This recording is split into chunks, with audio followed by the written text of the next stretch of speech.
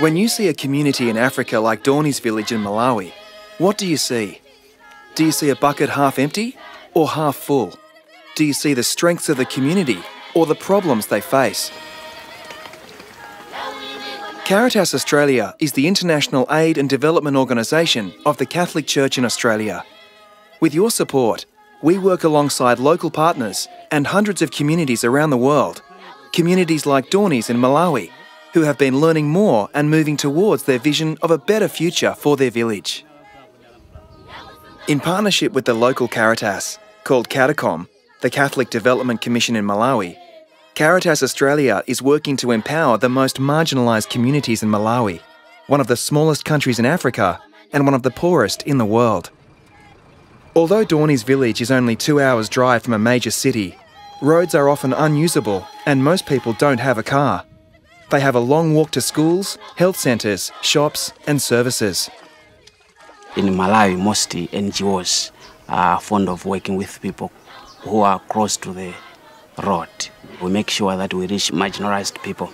So we chose this area to work with. CADECOM has been implementing a strengths-based approach to development in Doney's village. They use tools like a half-filled bucket to start discussions with communities. Instead of focusing on the community's weaknesses or seeing the bucket as half empty, they encourage community members to look at the positives, or the bucket half full.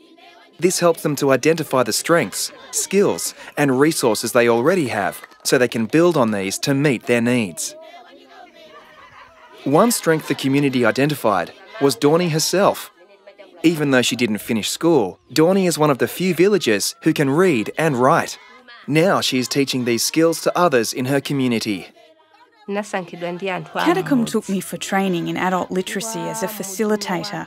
The people I teach are benefiting from this initiative. We had many illiterate people here in the village, but now many are able to read and write. I am proud of my work to see how men and women get transformed for the better. As part of the program, each family and the village as a collective whole has mapped out a vision for their future. They plan to learn new livelihood techniques like beekeeping and baking, and to increase their access to clean water and healthcare. I joined the organisation to be working with my friends so that I can learn something from others. My life has been transformed. I have learnt lots of things and I have a vision. Doney has hope for the future, and her life has already significantly changed through the things she has learnt from the CADECOM program. For example, she now knows more efficient ways to grow her own crops so that her family no longer goes months without sufficient food. Before CADECOM, my life was very miserable. After joining CADECOM, I have learnt ridge alignment and single spacing of cropping, and through this I harvest enough food for the whole year. Now my life has improved. Doney is a member of the CADECOM Village Savings and Loans Association, through which villagers are able to get a loan to start a business. This is my husband Nedson. He is a tailor. When we get funds from the village savings and loans, I buy material for him to sew. We sell the products, and through this we get money to pay for school fees for our children. I didn't finish school because we didn't have enough money, but I encourage my children to, so that they can be independent in the future. This would make me proud. Doney and her family used to use unsafe water from the local river for drinking, cooking and washing, but now can access clean water since CADECOM and their community built a borehole and water pump. Clean water and hygiene practices learnt through the CADECOM program means the health of Doney and her family has dramatically improved. This is a hand-washing facility we have learnt from CADECOM. When we get out of the toilet, we come here to wash our hands. This promotes hygiene.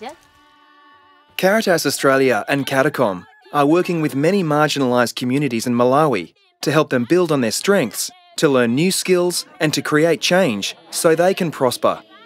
Their programs are also sustainable, so communities like Doney's are able to continue using the things they have learnt after CADECOM's support. There are many more communities that CADECOM aims to work with, but they can only do this with your help.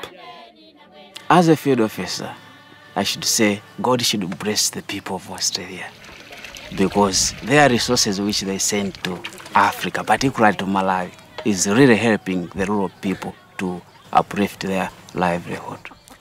Without their kind gesture, the whole changes which we are talking in 15 communities wouldn't have been there. I would like to thank people from outside Malawi for the support you provide to us.